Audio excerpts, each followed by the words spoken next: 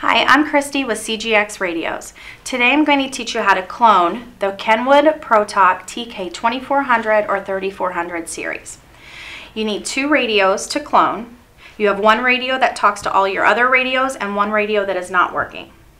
You use your first radio and you're going to put them in clone mode. You're going to use your push to talk button and your PF2 button. You're going to turn your radio off. While holding those two buttons down, you turn your radio on until it says clone.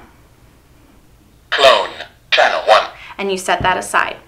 You take your non-working radio and do the same thing. You hold your push to talk button and your PF2 button while turning the radio on until it says clone. Clone, channel 1. Okay, you take your working radio and push the push to talk button and it will send the signal to the non-working radio. The working radio should be blinking red and the non-working radio will be a steady green. This could take up to 30 seconds, and when the radios are finished, your working radio will go orange on the LED light and the non-working will go blue and then off.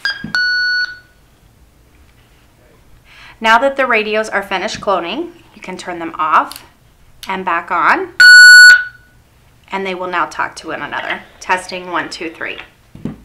And you're finished.